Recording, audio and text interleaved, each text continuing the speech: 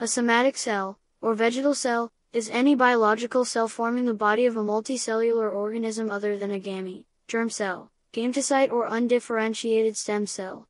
The cell which takes part in composition of the body of an organism and divides through the process of binary fission and mitotic division is called somatic cell. In contrast, gametes are cells that fuse during sexual reproduction, germ cells are cells that give rise to gametes, and stem cells are cells that can divide through mitosis and differentiate into diverse specialized cell types.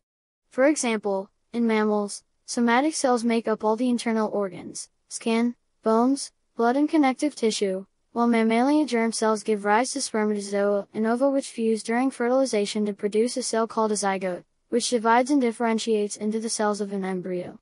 There are approximately 220 types of somatic cell in the human body. Theoretically, these cells are not germ cells, they transmit their mutations to their cellular descendants, but not to the organism's descendants. However, in sponges, non-differentiated somatic cells form the germline and, in Cnidaria, differentiated somatic cells are the source of the germline. Mitotic cell division is only seen in diploid somatic cells. Only some cells like germ cells take part in reproduction.